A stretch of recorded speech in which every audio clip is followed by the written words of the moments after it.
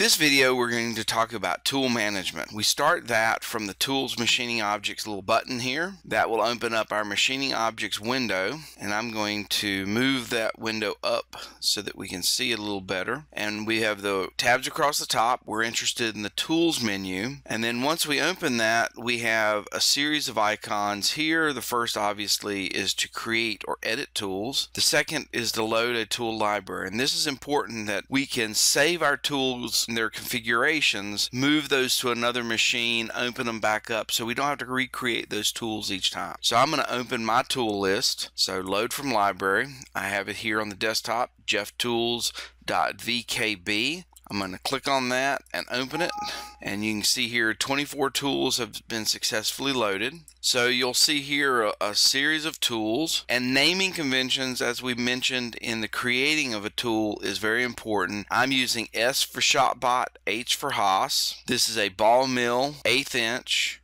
short shanked for wood. Here's a ball mill, 1/8 inch, but it's got straight flutes, not the spiral flutes. Here's a ShopBot end mill. Here's an O-cut. That's one specifically designed for plastics. You can see here some of them are long end mills, because all those things need to be treated a little differently, so I can manage those. And the real beauty here is I can calculate the feed rates, but once I start cutting with it, maybe I find this 1/8 inch end mill in MDF doesn't cut the best when running at the calculated feed rate, that I may need to lower the feed rate or up the feed rate a little bit. And so the next time I go to cut it, I don't have to figure that out again. I can just run this tool knowing that I've picked the best tool feed rate for that material. Additionally, we can now save the tool library. That's the fourth icon here. Click on that, and I can name it. Make sure you use tools from knowledge base or that